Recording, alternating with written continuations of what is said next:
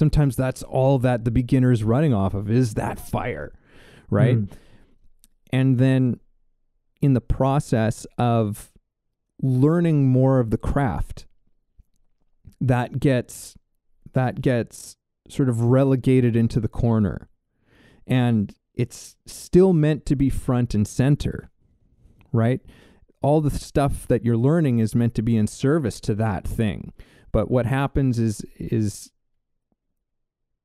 that, yeah, everything becomes about the technique. It becomes about the tool you're using to do the job, right? Which is like, look, the house isn't about the hammer. This is Way of the Artist with Brandon Colby Cook and Evan Schulte. Exploring the challenges of the creative call so that you can claim your own path and make your life a work of art.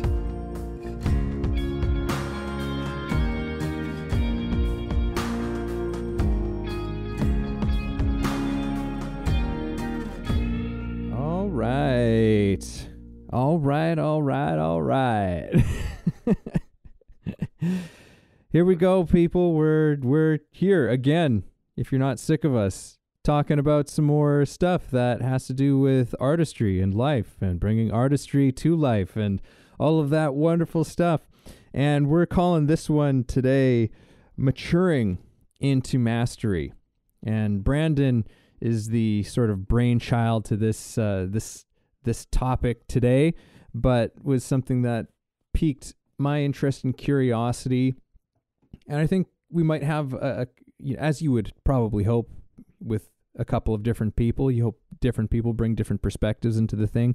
I have some ideas that interest me about that. Whether you find that interesting or not is a whole other thing. But what interests me about this idea that we're going into, and to me, but what this means is, in this pursuit of mastery, there is a kind of maturity that is involved with that. And mastery doesn't necessarily mean that you are perfect, but there's a familiarity, and the word that came up that we were talking, that we were using, was also intimacy with what you're doing. And as an artist or an artisan or a person who, when you spend a lot of time and care and attention into something, which I think is part of the wisdom of that idea of like, stick with something, right? Like I don't think that's an always situation, because there are moments where you have to just let something go. But the wisdom behind really sticking with something, I think, is because of that intimacy. And that intimacy brings you into the mastery of something. And that knowledge, that deep knowledge, that really spending time with doing something and learning how to do something, for me, and what I'm interested in going into with this conversation today, is how that thing starts to teach us. You know, like there's we're not just learning how to do it, but it's also teaching us things that I think go far beyond just maybe the technical thing that we're learning to do. And that's an angle on this that I'm interested in exploring. So that's where I will leave it as far as setting forth. Brandon, how about for yourself? Something that I've kind of just, I don't know, realized, I guess, over the last little bit, is how there's, well, I don't know, I guess putting your focus on something for a while, you begin to evolve how you might look at it and relate to it. So I think for me, this is a lot about growing up with an art or growing up with a passion, and it grows up with you. And your initial relating to it, it's not unlike dating in a way, and then evolving into kind of a marriage and then having children. I imagine it has a similar relationship to it, because it's like it starts out, you're like really attracted, it's like really want it. Like I remember like wanting acting and just like wanting to be a part of it, wanting to be an actor, like how exciting it was, and how like all I wanted to do was act. And I just being in class was amazing, and it's like dating, you meet somebody, you fall for them, and you just want to be around them every second. And then after a while, it becomes about, okay, like we're doing this, like I'm in this, we're doing this, and you're figuring out, okay, like how do we do this day to day, like I got bills to pay, I got life to take care of, I got all this stuff, I got to make sure, you know, I'm auditioning and whatever, and then it becomes more practical. And I feel like relationships, they evolve into the practical, and then maybe you get to the point where you actually start creating stuff. You start booking roles and you start creating movies and shows and things like that. And those are your children. Those are the things that, are a product of this relationship you've started. And then you start to realize about what it takes to actually do that and what that means, and the effect that those things have as an extension of you, because people see your work and they relate to it, or they see you doing it. And then those things, maybe they mature, maybe they grow up, maybe whatever, but like you do too. And um the reasons why maybe like I started with, say, acting and filmmaking and stuff, they've just matured, they've evolved, and so have I. And it's it's now it's kind of an exciting time, really, because at this point for me, I mean, I can really do anything I want. I mean, I'm not trying to brag. I'm just saying like that's just where I've gone to. Like I could write a script, I could put up a play, I could make a movie, I could get back into auditioning, start acting, if I wanted to do that. Or, really there's just endless options. I know how to put together a team to make to do this stuff. So now it just becomes about, okay, like it's not so mysterious anymore. It's like, what do you want to do, and why do you want to do it, and and then like not just doing it because I love it, but because I know what it can do. And to me, there's something very interesting about how mastery, I think in the early stages, it seems like this, like, oh, like I can't wait to be masterful. I hope one day I can be. Maybe I can get there. But mastery in actually reality and practicality is more like, what do I even do with this now? Not like I wonder if I can, but it's like, why would I do it? You know what I mean? Like in a good way, because now it becomes about like, if I could emotionally impact somebody with something I write, how do I want to emotionally impact them? And why do I want to do it? Like, because I feel like mastery is when you actually become capable of actually doing the things with the stuff that seems so almost mysterious in the beginning. And I think that's where this conversation interests me.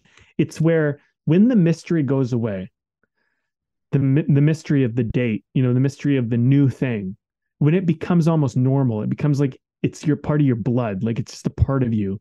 Then it becomes, well, like, what do I actually, now that I have the capacity and capability of doing this, what am I actually trying to do? Because at first it was just like, it almost felt like, I don't know if you had this experience, Evan, but I remember early on, some things almost felt like I just hope one day I can get there. And I don't know what get there means exactly, but like whatever that was has kind of gone away. And now there's this, like, now that I'm kind of here, it's like, well, what do you want to do with that? Like, there's always learning, but I mean, there's a point where you just like, yeah, like you can just do anything you want. Like you can really just do it because you understand how it works now.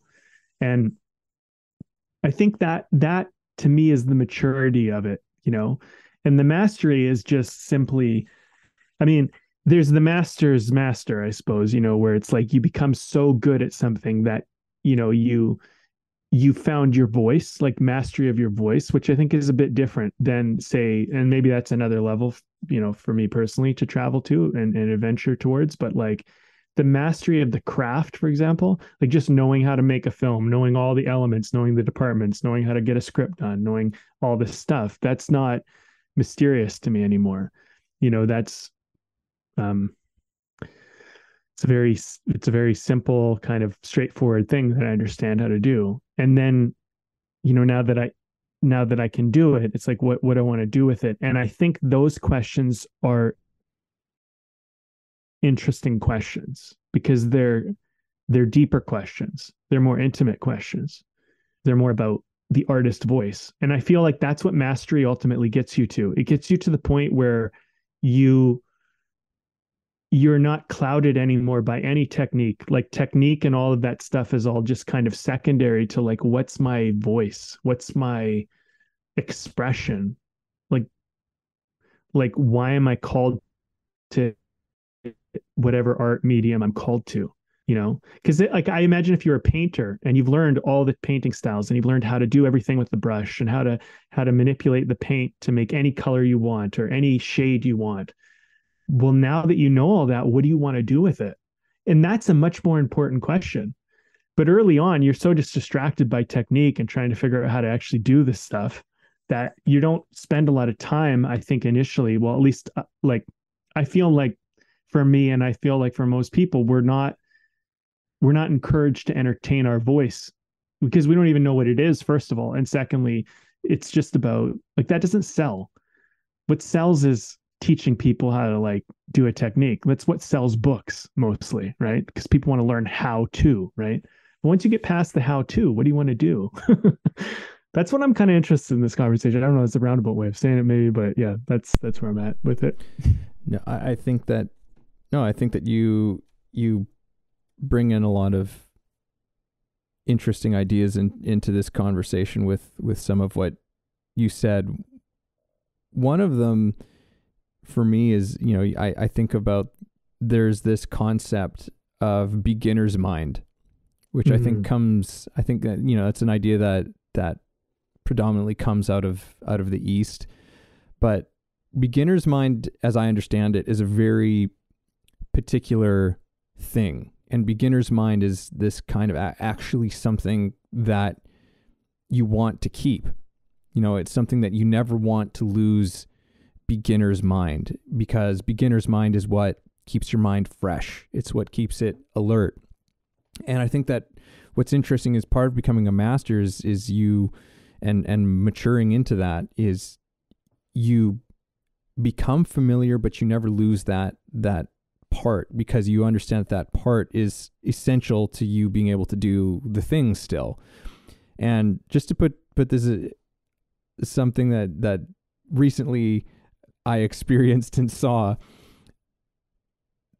there was I went to a birthday party last week, and I was out kind of in the woods and stuff like that, and they set up an axe throwing station. So there was these big cedar rounds that they had set up and a bunch of different axes, and there was this girl there who was like, oh yeah, I want to give it a shot. And she stepped in and she like threw 3 axes, boom, boom, boom, all stuck right in. She never done it before in her life. And she's like, oh wow. And we're all like, whoa, like amazing. Like nobody who had stepped up, who had never done it before, like had managed to achieve that. And so she went to do 3 more, and 3 were just like ping, ping, ping. None of them stuck.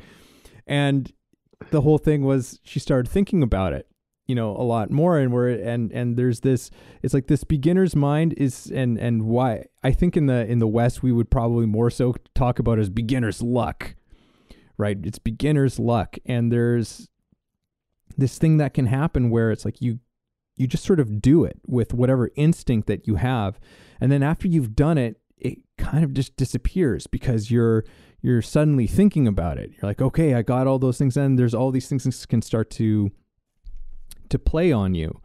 And I think that part of that maturity and mastery is never losing that, while at the same time, one of the metaphors that I'd used with you earlier was, it's like when you become intimate with the thing that you're doing, it's like you know the lay of this land. There's this territory that you've explored all of its corners and its cracks and its dark places and its high places, its low places. You have really spent a lot of time in this area, and so you really know it.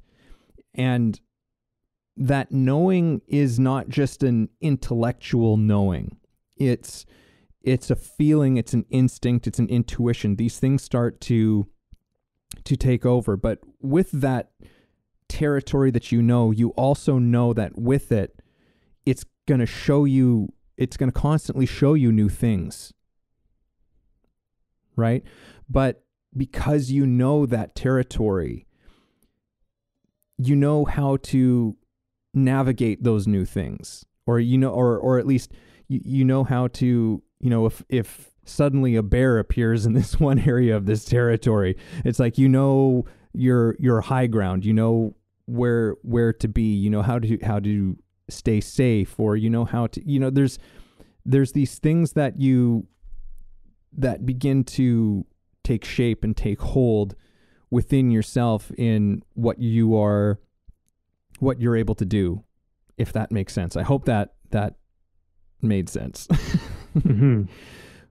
Yeah, I mean, there's like a comfort, I think, with the handling of whatever tool or thing that you're using. It's like, I don't know, it could be anything. I mean, it's just like at first when she threw the axes, if she's not thinking about how she's holding the axe, how she's moving her arm and all that stuff that, you could probably refine, there's a relaxation element that's just there, right? And you just let that exist. And then once you start trying to get it right, that's when you weirdly start to see how you're getting it wrong. And then it just becomes this, and I think that's where, mastery kind of takes over, because that beginner's mind, when you were relaxed and you didn't know any better and had, what I also want to add in, probably no expectation of yourself, then mastery comes in, and mastery erases expectation, because you don't worry about whether you know it or not. You just know it. You know what you need to do, and it doesn't become a concern of yours anymore. You're just like, oh yeah, like you got to feel for it. It's you get a sense that you just kind of know, like this knowingness. And when the knowingness is there, that's when I think you allow yourself to be relaxed enough to, to express and to explore. And that's where it becomes quite masterful, because, there's nothing worse than seeing the work, right? It's weird in art, because in art is the one thing where we want it to almost feel like there was no work at all. Mm-hmm. And yet there's so much work involved to get to the no work point. And that's what I feel like the maturity is, the point where your seemingly effortless attempt was filled with a wealth of experience and hardship to go. And so maturing, like, it's so easy for someone to speak on something that they haven't experienced and say, oh, so idealistic. I think that's why young people tend to be very idealistic, because they're like, oh, you just do this and you just do that. It's like, okay, great. Yeah. But like when you're there, then let's see how you actually show up. Like I used to play soccer, and I remember we'd have days where it was pouring rain and it was snowing and it was cold, and your thighs, I remember the pain on my skin when it was like cold.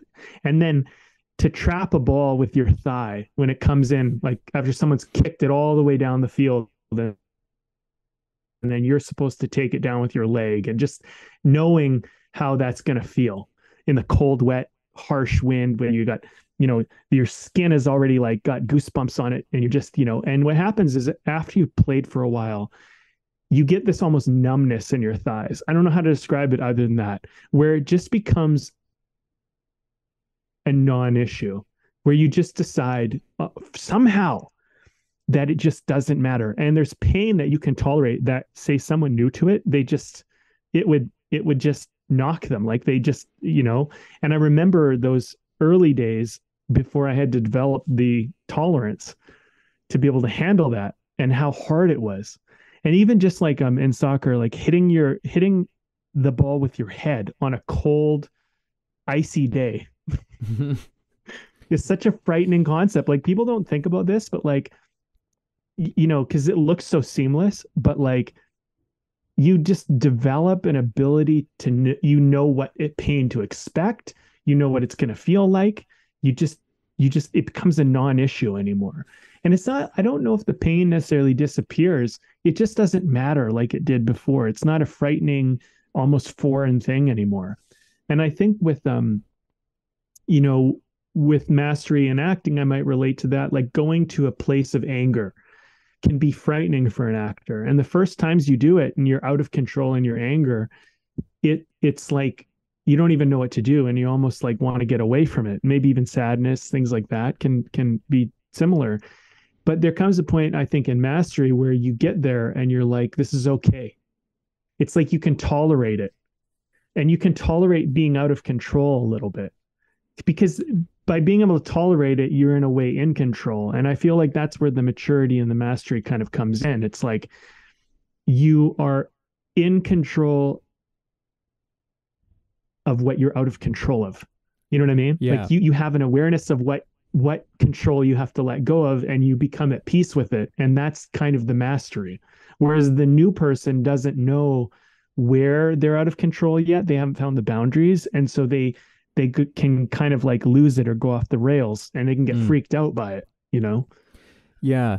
Yeah. And that's something that I shared, I think on the podcast a little while ago. It was something from Alan Watts, where he had said something about the master and the master artist is essentially bringing the elements that they do not control into a context which they do. Mm-hmm. Right? As opposed to just being, like a technician. And I think there is that step, and it's part of the journey, I think, because there are these things to be learned and to become proficient in. But the mistake, which is something that the great acting teacher Sanford Meisner said, is that he's like, it's not about the technique. And that's where I think a lot of artists, and not just in the arts, but where people get hung up, and I think that might actually be the biggest barrier to that place that we might call mastery. It's not being a beginner. It's not being a beginner. I think that the biggest barrier is that place where you started to learn some stuff, right? To me, that's the biggest trap, because now you think that the stuff you learned is the thing. And, as you were saying and alluding to earlier, it's like, that's not the thing.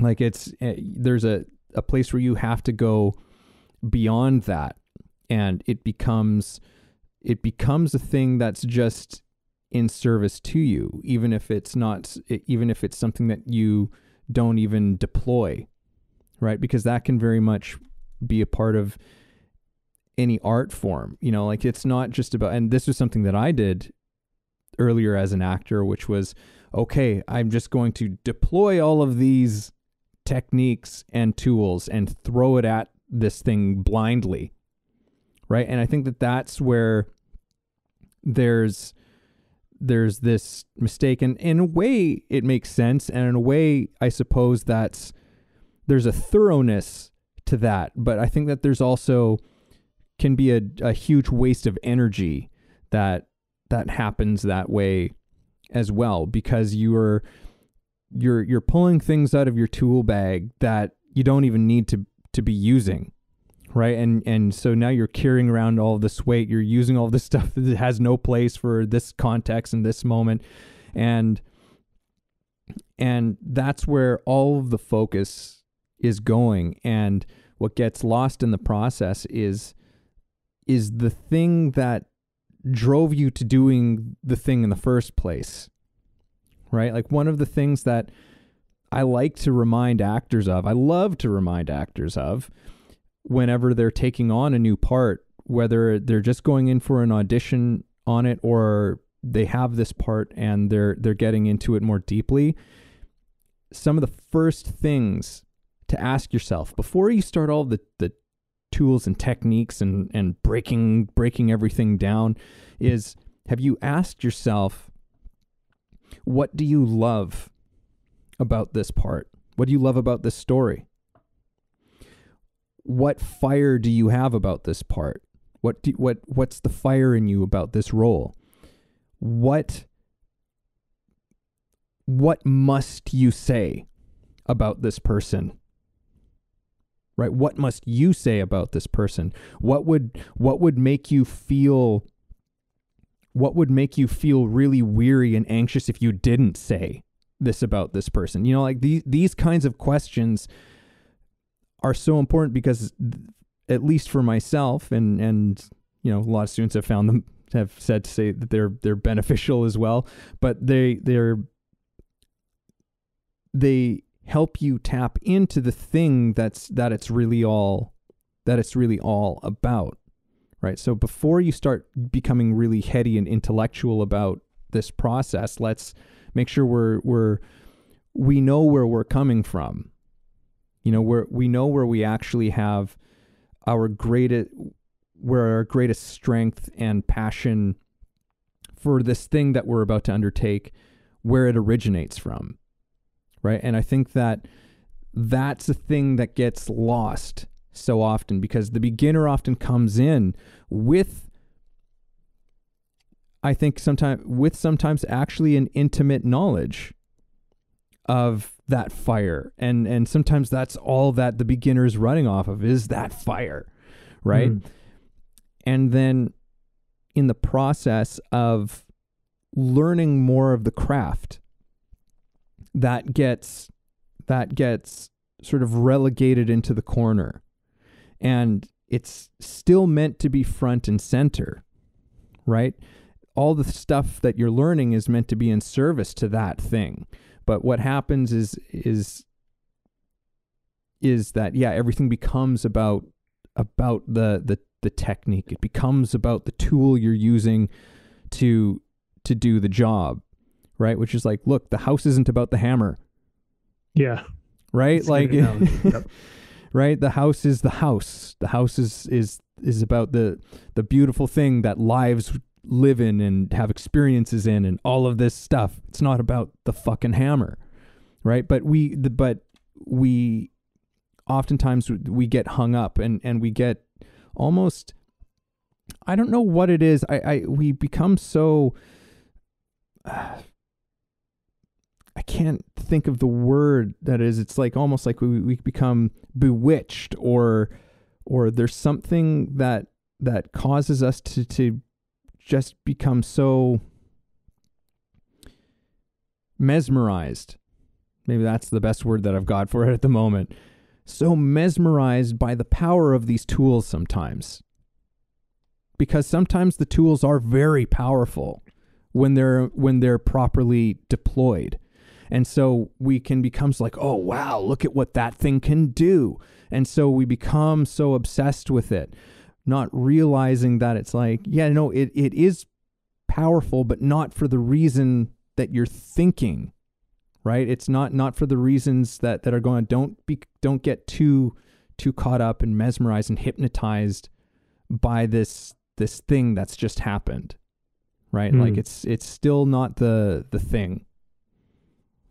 Yeah, that's a great analogy, because, you know, I think that's one of the challenges, where when you're learning something, you get mesmerized by the tool, that does the job as opposed to the job itself. And I think the master appreciates the tool for how the tool helps them do something, but they're totally willing to use a different tool if that's all they got. And that's where the Mm-hmm. master becomes very flexible. And I think about this like in carpentry or that type of thing. And it's like, you know, if you're trying to build something, you know, or you're trying to take something apart, there are certain tools that are helpful, but sometimes you don't have those tools. So you still got to take it apart. And sometimes what's interesting is watching someone take something apart without the best tool. That's actually what makes it interesting. Mm. I mean, I think about this a lot from a screenwriter.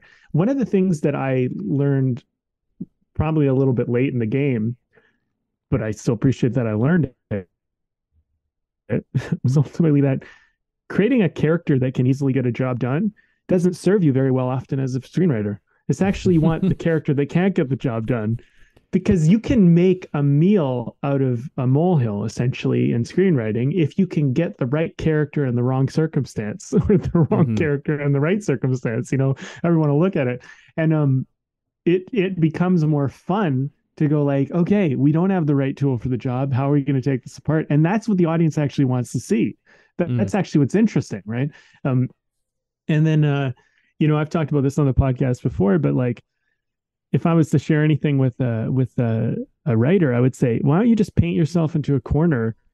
I don't know how to get out of this. Then start to learn screenwriting. It's like that's when learning screenwriting, you're going to realize why learning these techniques and tools is actually valuable. Because half the time I find, like people can talk all day about like, oh, this is how you do this and this is how you do that. I'm like, you do it, but they can't do it because the tool doesn't matter until you're in the circumstance a lot of the time. There's all these great techniques that people talk about in screenwriting, and I'm sure we can use any art medium. I'll just use this one because it's one that I'm familiar with, but there's so many techniques you can use. There's like so many. I couldn't even list them off. Like it would probably take me this whole podcast just to like run through them all and how they all work. But like often you just need one, and you need it at the right time in the right place. And I've shared this on the podcast before. Like one of my go-to tools is Secret. And I find a lot of writers, we end up having a few tools that are like our go-tos. And then it's like, hey, I've used this tool too much. I need to change it up. Like I need to stop using this tool because I'm just relying on it too much. It's becoming my crutch. But a lot of the time I use Secret because Secret's a great way to get yourself out of a hole. It's like, wait a minute, someone wasn't telling the truth. Okay, great. Let's throw that in the mix. How do we incorporate it? Can we incorporate it? Okay, we can. And then it becomes about the lack of information or false information creates a whole thing. If you look at things like all my favorite movies, Unusual Suspects, Fight Club, stuff like that, it's all about the truth and the lie. And people are like, well, it's so amazing. I'm like, yeah, because you don't know the whole story. Like that's the whole thing, right? Like it's a very basic thing at the end of the day, but it's complicated in application. But it's easy in application when you paint yourself into the corner. All of a sudden, you put yourself in the corner, and it becomes an outlet. Do you know that The Sixth Sense, M. Night Shyamalan didn't come up with the actual thing that sold the movie until the sixth draft? He wrote 5 drafts of the movie, which theoretically probably sucked, until he came up with apparently the sixth draft, which is the whole movie. And if you watch the movie and you get kind of caught into the narrative of it, 5 drafts didn't really work until the sixth one, because that's when he realized, oh, hey, wait a minute, here's the big thing. And that, like, I mean, I don't know, like apparently that's the story. I find that very fascinating because it means that he was writing a story based on a whole different thing until he was like, wait a minute, like, what if it was like this? And that is the movie without that thing that he discovered. So, I think with mastery, and like, I think he built a whole career on that too. Like, if you look at all of his other movies following, that one movie, The Sixth Sense, is really what launched his entire career. But a lot of the times, I'm not trying to slam the guy by any means, but some fault that people had with M. Night Shyamalan movies was that they felt like, oh, his movies are all about the twist. It's always like, what's the twist Shyamalan's going to have, and it became this almost like, give me something other than your little thing. You know what I mean? Because what ended up happening was, I think it starts to become this thing where it's like, you're just known for this kind of pony show that you do. You know what I mean? Yeah. Whereas like, and that's where technique becomes okay. Like you can't just keep relying on that. Like we need more to your work than that. But the point is that I think the master has patience with things and doesn't, like lets things breathe a little bit, whereas the person that's maybe new and doesn't have the maturity or wisdom, they try to force things, they try to make things happen. Whereas the master, by letting it breathe, by giving it some room, they let it show them the opportunity, and I feel like an artist, part of your job is to push yourself into a place where you don't know what you'll do until you get there. Like that's part of your job. Like, because like, if you always know what you're going to do, probably the audience knows what you're going to do, because knowing what you're going to do is usually the most obvious thing that there could be. You need to get yourself to a place where you don't know what you're going to do and you're going to find out. And then everyone's going to find out with you, because you didn't know and you never telegraphed what got you there. And so then all of a sudden you just do, I'll share one story, Evan, if you don't mind. I know you probably have something to say, but I don't know if you remember this class. We were in Nathaniel's class and I was working with Emilio and we were doing, what the heck's that movie? Training Day. We were doing a scene from Training Day and I had gone through a breakup recently and Nathaniel was fucking pushing my buttons so hard. And he's like, this guy fucked your girlfriend and da da da da da. And he's like giving me all these things. And like, I was getting eaten up about this breakup. And Emilio puts a gun in my face and he's like threatening to like shoot me, whatever. That's how the scene went. And I like put my mouth around the gun or something. Like I was like, but in my mind, I was like, fucking do it. Like I was in so much pain. I was like, blow my fucking head off. And all he could do was pull the gun away in kind of a, you called my bluff. And I remember afterwards, Nathaniel was like, that was so good. He was like, what made you think to do that? But like, really, I didn't know I was going to do that. I had no intention of doing that. There was no plan of doing that, but it just, he did the right things. He helped aggravate the situation for me enough so that I would make a kind of weird choice like that in the moment. If you looked at it from the onset, you said, oh, that's such a great choice. What a great idea. It wasn't a choice at all. It was like, I was literally at the point in that moment, this sounds crazy to people who aren't actors, but like, where I was like, I'm in so much pain, fucking end it now. Yeah. You know what I mean? And it's like, that's it's weird to say that. Like actors, we talk so weird because we weirdly enjoy putting ourselves in these fucking bizarre situations. But that's part of what people want to see. We want to see that. And that's what actors do. They go to those places we hope we never do in life, really. Yeah. But, yeah. Hey, everybody, this is Evan, and this episode is brought to you by my book. Yes, I recently released a book called The Actor's Awakening, Connecting Spirituality to Craft. Expand yourself as an actor and your craft through a spiritual perspective. Take a journey that will explore universal philosophies and insights to help you understand human nature in a profound way and develop practices to take your work to another level. Again, that's The Actor's Awakening, Connecting Spirituality to Craft, available on Kindle and paperback on Amazon. And as always, if you like the show, please subscribe.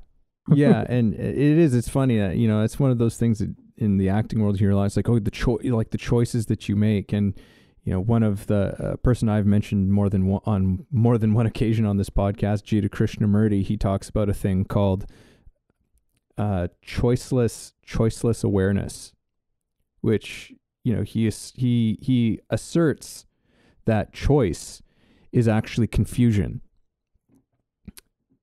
which is an interesting thing to think about. And I think he does actually have a point on this, which is that in the moment you think that you have a choice, it means that you actually don't have clarity. But when you are actually completely aware, there's just the action of what's being done. It's not a choice. And in that moment, you saying that, and I actually remember that class a little bit that you mentioned. I was like, oh yeah, I was in that class. I kind of remember when that happened, taking me down memory lane. And in that moment, I think that's one of the things I love about acting is because of the like live in front of you spontaneity that happens. And that's what we want as an audience. We want that sense of spontaneous, this is kind of out of control. That's what makes a drama, a play, a show very exciting to witness. But in that moment, it wasn't a choice. You just did it because that was the thing to happen, which I think is pretty wild. Like, it doesn't sound like it was something that you, again, like, yeah, you chose to do that, but someone watching it retrospectively, to examine it, would say like, oh, their choice to do this.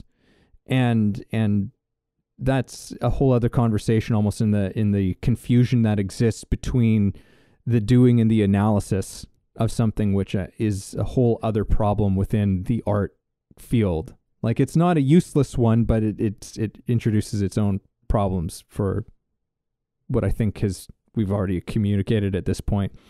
But yeah, just to touch on that, and something that you said a little bit earlier as well, which is that, like, yeah, we don't want to see the work that goes into it, and that's like one of the things that the master is so adept at doing, is that you don't really see what went into it, what went on behind it. It's like it just appeared, and that's what we want, again, as audience members. And I don't think that's just as within the world of acting, but I think it exists in all of the artistic mediums as well. Like, when you actually look, and some people are really fascinated by this stuff, but and so I was listening to Conan O'Brien, his podcast, Conan O'Brien Needs a Friend, and he recently had Zach Braff on there, and they were talking about just like the filmmaking process, the movie making process, and Zach Braff was talking about how, everyone thinks it's so exciting, people who aren't involved in it, and he's like, and then, you have a friend or a family member come by and they spend the day on set, and they're like, this is really boring. Like, there's a whole lot of just like, the what goes into it is very different than the thing that you get as an audience member, and you have to be, that's why the people who are typically in the business and who do very well and do really terrific work, why they're passionate about it, is because they love all of the things that go into the making of it. Because for so many people, it's like, my God, this is like watching paint dry. How many times are we going to watch this? Are we going to do this shot of these people just walking out this door? Right. And Conan made some comment. I don't remember what movie he was talking about now, but he was like, oh yeah, like, it's not just you're coming down to set and you're watching, like Eddie Murphy and Nick Nolte, shooting guns and making jokes, right? Like, it's you're probably not going to see that in what's going on, because they're not doing the stunts, they're not doing all this crazy stuff. Like, the work that goes into it is very different. And even from my very limited experience of learning how to record music and recording music with some people, I was like, whoa, this is tedious work. Like, it's really tedious work going and doing the take over and over and over again, and then cutting it, editing it, getting it all lined up and right. Like there's a lot that goes into it. And even for myself, who was directly involved with it and recording, my own stuff. So there was definitely an excitement to it, but there was a part of me that recognized, like, I don't know if this is something that I would ever actually be interested in pursuing, just because I'm like, I don't know if I have that thing for this. But when it comes to the world of acting, yeah, like I have a deep interest and what has become an intimacy with this particular thing. And, maybe this is a good segue for this, but what's been interesting to me about having been in the acting world for as long as I have now, and sometimes being surprised at how much I know about it to a certain extent, where it's like, and I'm this isn't to say that I know everything about it at all, but that I know how to navigate it. I know when a student asks me a certain question about it, a question that maybe I've never answered before or no one has ever posed to me before, I can take it, and within a very short period of time, I actually start to create, an understanding begins to be formed out of that question based on this territory that I know, right? And even though it's brand new, there's something where it's like, I already kind of know it in a weird sort of way. But very often that question just also helps me go deeper into what I'm doing, right? And even though at this point in my life and career, I'm not acting so much, I'm mostly in teaching, but it's all part of this mastery of this thing.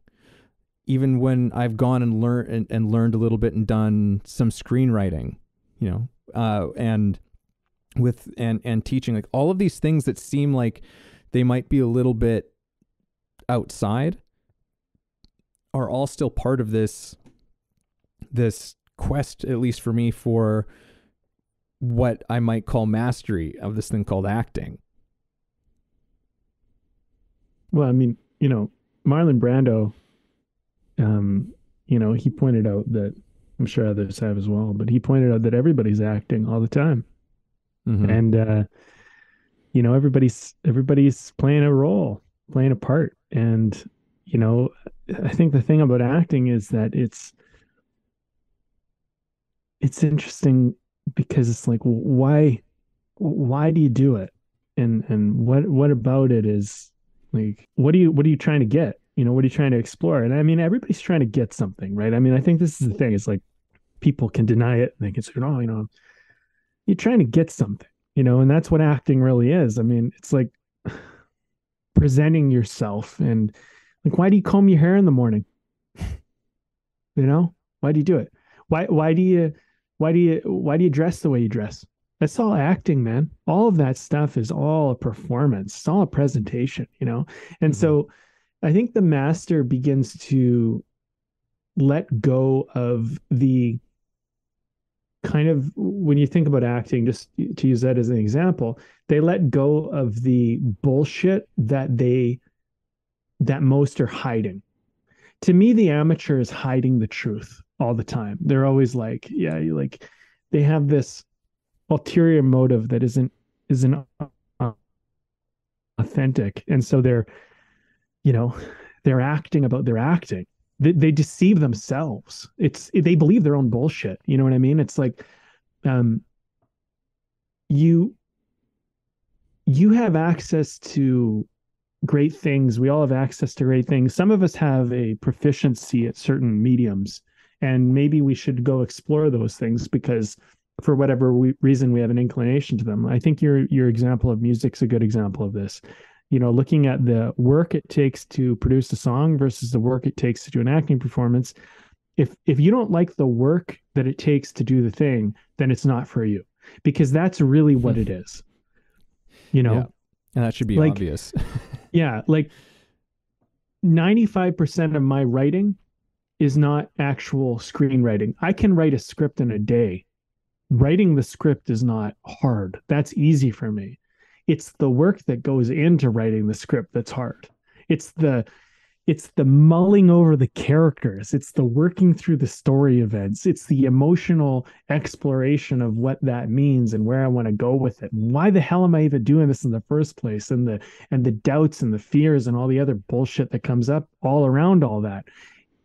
For some reason, I like doing that shit, which is why I have an inclination to write.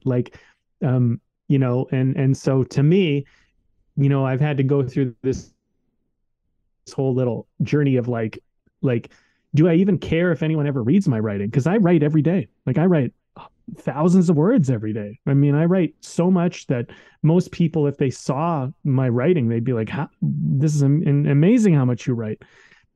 But for me, I haven't cared to share the writing because that's not what it's been about for me. And as I go through this next stage in my evolution of that part of the art, I've actually fallen in love with the process of writing more than I even like the reward of writing. But I would say, like, early on in my years, it was more about like, I gotta write to make a movie. It was always to do something. And granted, I do think there's a problem with, keeping it all to yourself. I think there's a certain point where it's good to share. But for me, my relationship to sharing has been a maturity, and a wisdom that's come out of that. And like what I've been trying to work on for the last, I'd say, like 5 years, it sounds like probably a lot of time to a lot of people. And even when I say it aloud, it sounds like a lot of time to me. But like what I've been trying to work on is finding my voice.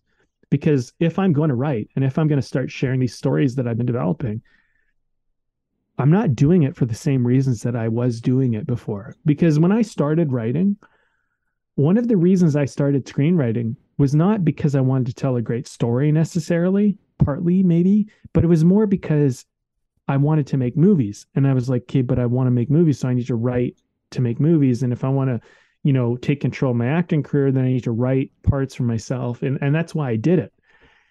But even though that motivated to get me started, that like was a very immature way of doing that very important medium of art.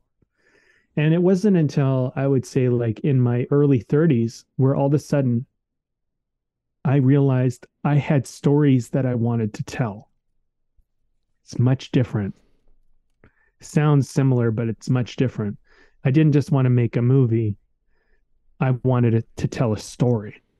And then when I started exercising actually telling a story, I realized what can happen when I actually tell a story and why telling a story is very important and it matters.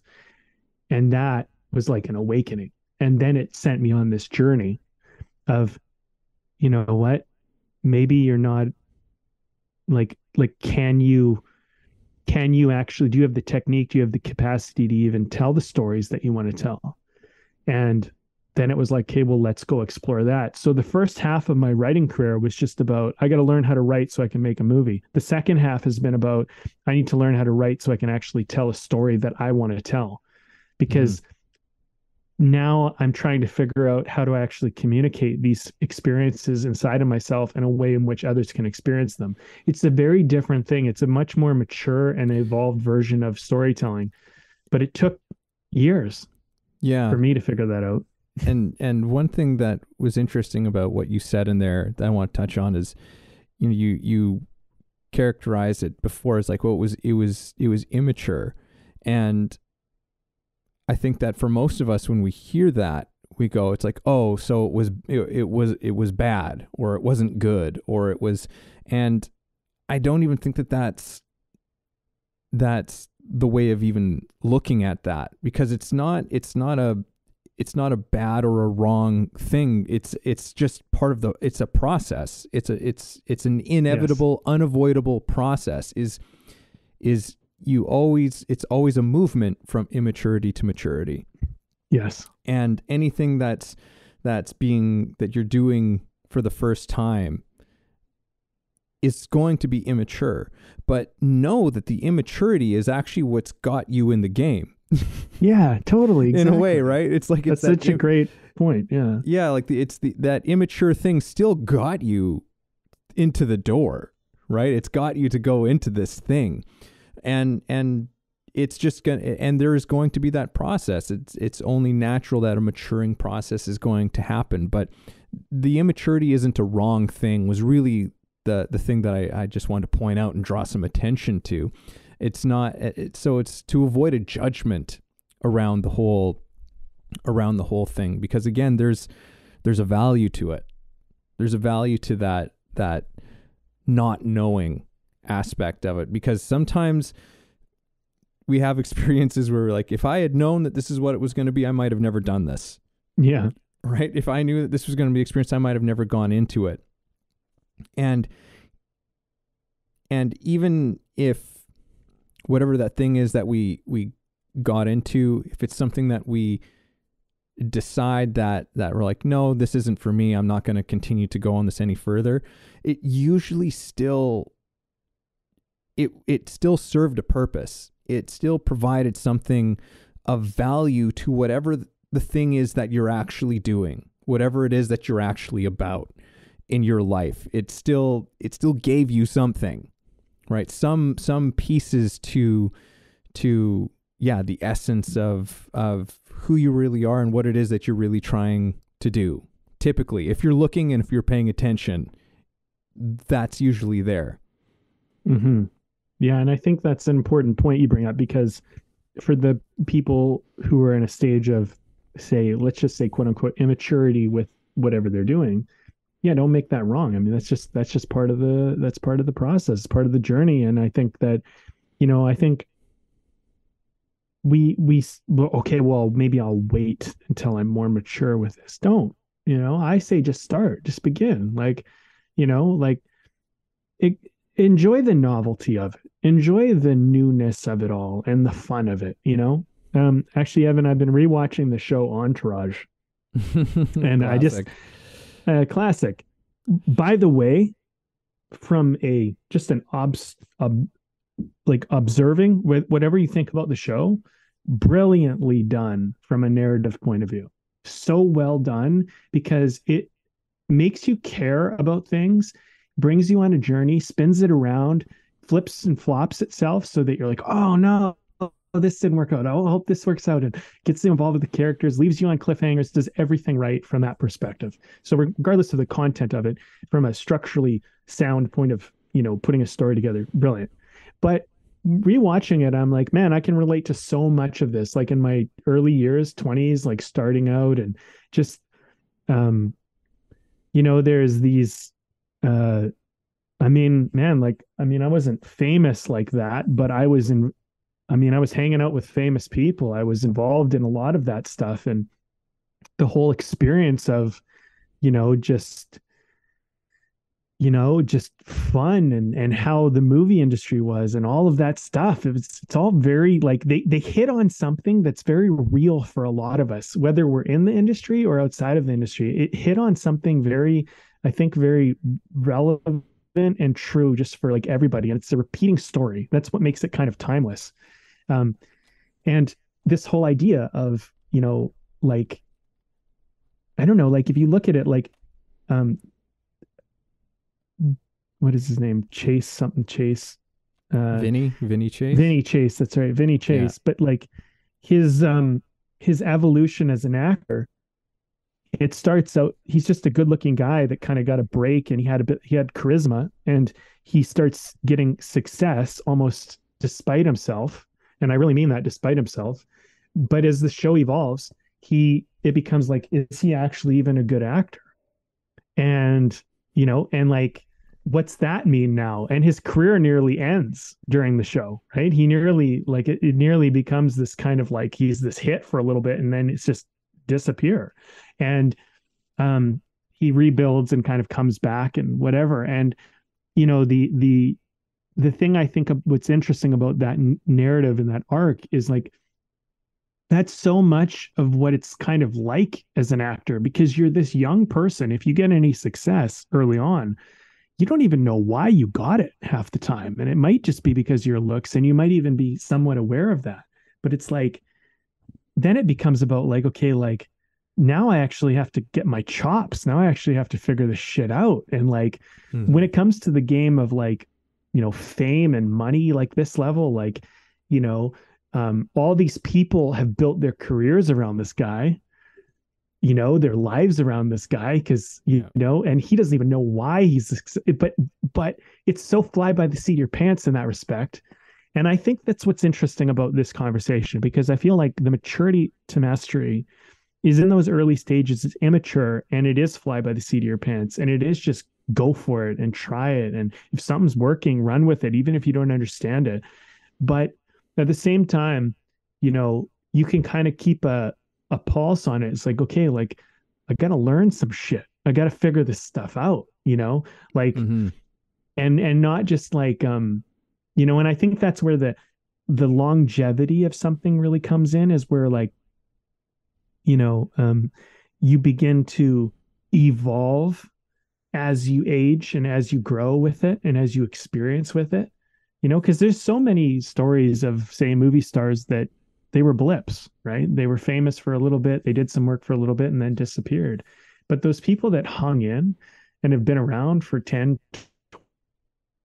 20, 30 more years, I mean, there is evolution, that's not just that isn't just a person who is just good looking might have got them in, right? And I mean, I think that's a reality of acting to some degree, but like not always. But I'm just saying, from traditionally, and maybe that got them in, but after that, like they had to figure out how to actually, how to maintain, how to explore. I think acting's evolved now, where we're not so limited in, people can be more, I'd say, and I don't mean this as a dig at anybody, but we can be more average looking and actually have quite successful careers now. But there was a time where it was all about, there's less content. It was all about kind of the pretty people. And that really was a big part of what made the film industry flourish, or the weird. And then it became kind of a weird or oddball person. If you were weird or odd, or you were really beautiful, those are the people that were flourishing. But now we have this totally different open-ended spectrum of what gets us in. But if you get in, if you get a break, let's call it, then it becomes about evolution, because, your 15 minutes of fame will only be 15 minutes if you don't evolve past that 15 minutes, but I feel like that's with everything, man. It's like, you got to evolve. You got to mature with it. You have to, because it gets old, man. Just looking a certain way or having a certain sense of humor, it gets old. You need to be able to evolve and adapt. Like, otherwise it'll, people get tired of it, Yeah. Yeah. It's interesting. One of the things that, with what you're saying, makes me think is, a big part of mastery, which I think is almost on a broader level, not just like within a specific area, but mastery in terms of I suppose just life, perhaps, is bringing a maturity to your immaturity, bringing a maturity to the places where you are immature. I think that that's one of those little things that can actually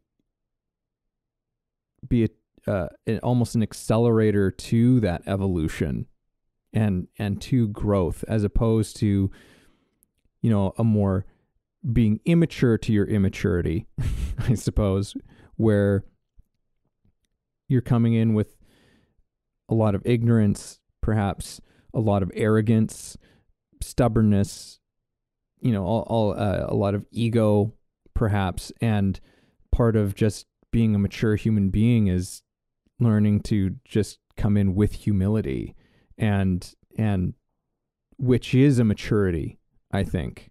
Humility, I think, which is an interesting thing to think about, is the relationship between those. But I think humility is a kind of maturity, and when you bring that into your life, and with awareness and mindfulness, the areas where you know you're immature, you actually, I think, step out of that immaturity phase much more quickly. Mm-hmm. I think that with when we're talking about this, it's like your humility is not meekness in the sense that you don't, it's not about because I think humility sometimes gets interpreted the wrong way. I think that you can be humble and confident. It doesn't mean one or the other. Arrogance, though, arrogance is like banking on a lie, right? It's banking on and I also think arrogance is a self-deception, whereas humility is like recognizing that you're human and flawed and imperfect, and that you have weaknesses, and everybody has weaknesses. But humility is not necessarily like saying I'm less than, it's saying I'm human. I am human. I am flawed, imperfect, figuring it out, working it out, doing it. But you can still have confidence from that place. Whereas arrogance is like pretending you have it all figured out, pretending you're better, pretending you have some special thing. And like, if you like, if it's sometimes just hard work. Like if you have done a lot of hard work, a lot of time knowing that you've done the work can give you a certain amount of confidence. But there's also the confidence you can have is like that you chose to believe that it was possible when others didn't. And trusting in that vision or that belief you have when others don't. Because I think one of the big things about being mature in any medium, have it be art or even something else, is that it takes a very courageous person to believe when you're in a world that's constantly talking you out of your dreams and constantly talking you out of stuff. So, you know, you can be humble and say, yeah, like this, I don't exactly know what I'm doing. This is challenging. I recognize that, but like, I'm going to go out and do it anyway.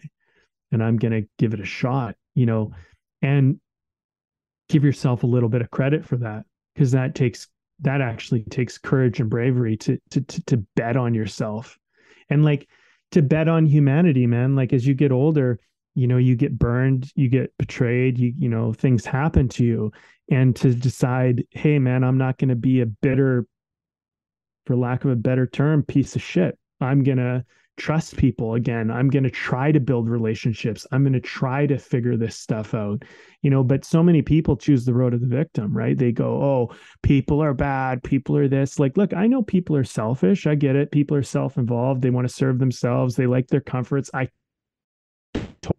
totally understand all that stuff. That could easily make me jaded. But I decide, you know what, that there are people out there, and I don't need everybody, but there are people out there who want to extend their circle, who want to be good, who want a world like I want. And I'm not gonna let victimhood make me small and little and meek, And I think part of maturity, this is something we haven't really talked about. Maybe it's something to finish off on. Part of maturity is having that childlike innocence in spite of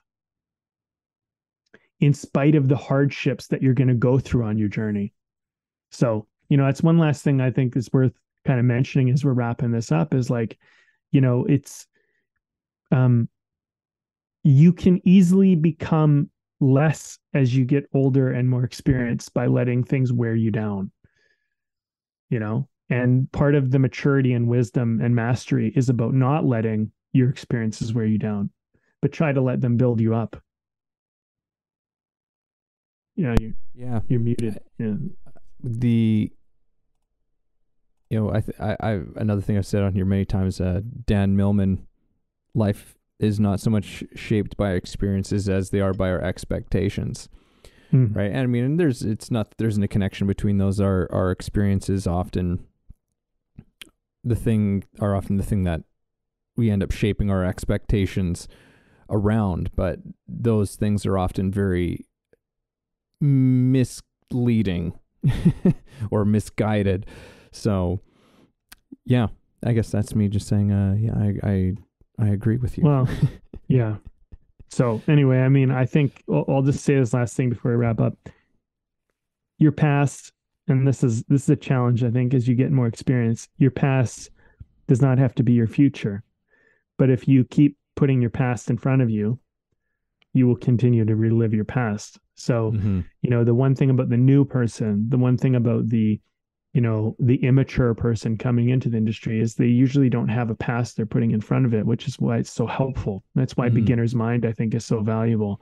Whereas the old soul, the person that's been in it for a while, whatever you want to call them, part of their downfall can be the fact that they keep bringing their past experiences in front of them. And you got to let that shit go. And in a way, we have to begin again and again and again. And it's easier said than done, granted, but I do think it's a part of what we need to do in our maturity to mastery. Yeah.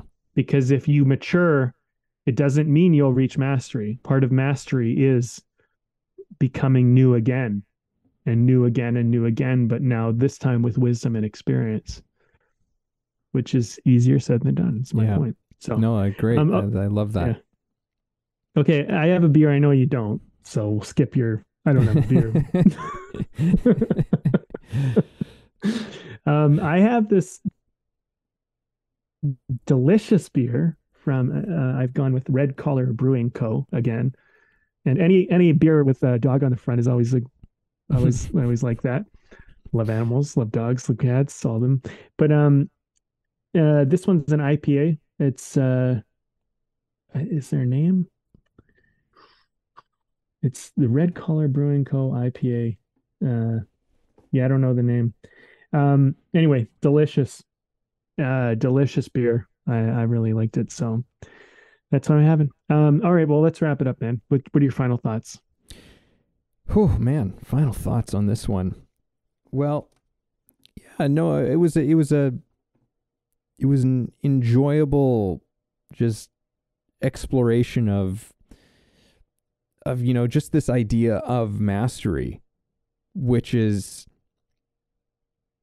in and of itself a pretty big topic. Like what even is that? What does that look like? And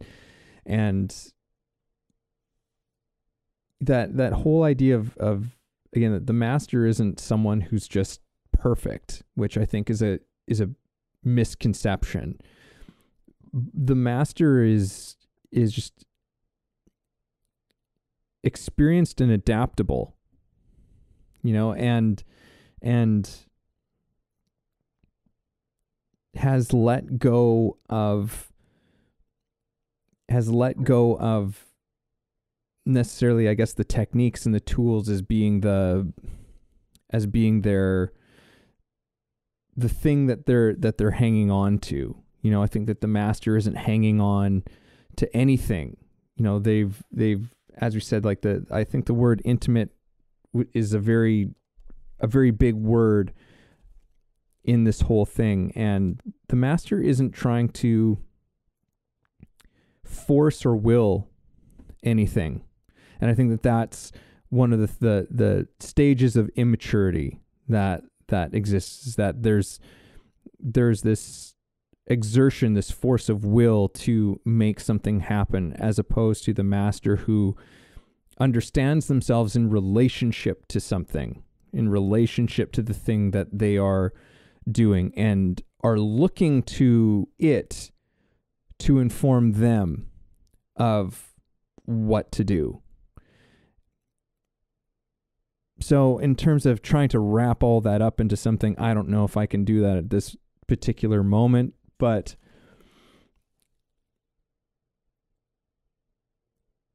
I think that the master is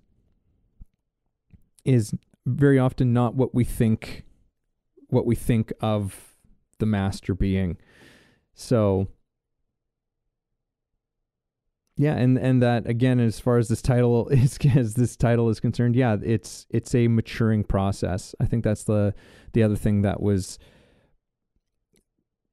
interesting to me is towards the end here that yeah, it's this constant process of immaturity into maturity with things, and that not making that process, any part of that process, wrong or not good enough, or like there's no judgment on it. It's just is what it is, and there's no sidestepping that.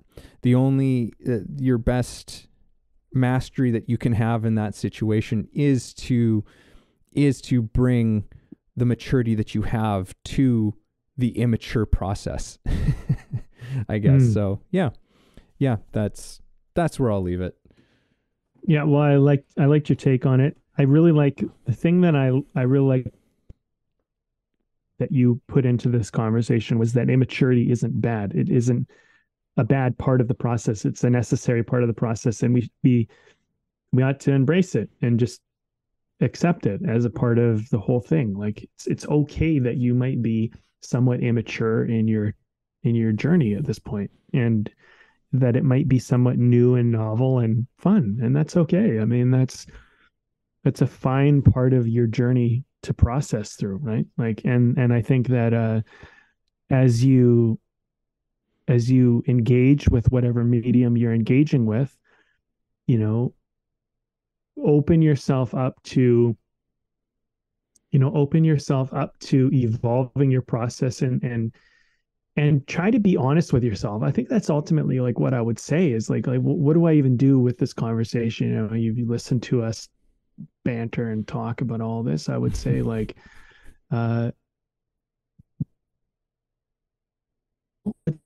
say be okay with where you're at, but be honest with where you're at. And as you become aware and you find new insights, don't pretend, don't fake, like call yourself out on it. And that I think at the end of the day, honesty is your best friend, and it's not always going to feel good, but that's where the mature and the wise master really comes into fruition, is that I think the master sees themselves as a beginner again and again and again, but then has faith in their work and their experience and wisdom, and they trust in that as well. And so these things, they're an evolving relationship. So let it evolve and evolve with it, and don't ever try to keep it somewhere. So if it worked for a little while and it seemed just right, just know that was a time and place, and that will change and evolve. And as you move to the next stage, it will be something else, but you need to adapt and move to the new place it's in. It's one of those things where you'll never pin it down because it's never going to be the same. But if you evolve with it, it will feel natural and right wherever you are.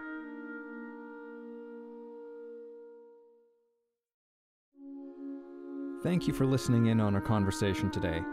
We hope you found something helpful that you can carry forward with you. Head over to our website, wayoftheartist.com, for more free exclusive material and learn about the show.